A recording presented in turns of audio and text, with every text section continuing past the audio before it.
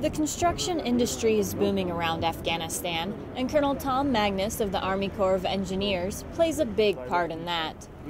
Really what we do is we build, and we're capable of managing large construction programs. In this case, in my organization, almost a $4.5 billion construction program is under our management. Helping him build is a dedicated workforce. I am here to feel a burning passion in my heart. Pump his truck, right?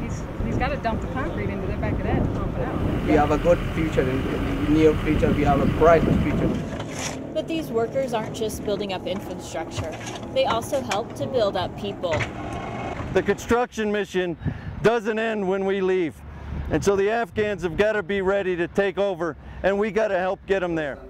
And one way the Corps does that is through classes.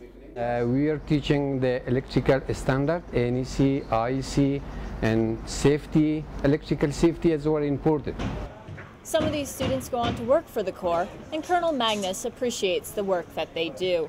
Proud of you. Thank you. So today was a great chance for me to recognize some of our Afghan local nationals that have been working for us, for the excellence they bring, for the, really in many cases, for the courage that they have to be out on these very dangerous project sites every single day, taking care of their family and helping to build Afghanistan. Air Force Staff Sgt Rebecca Goodwin, Kabul, Afghanistan.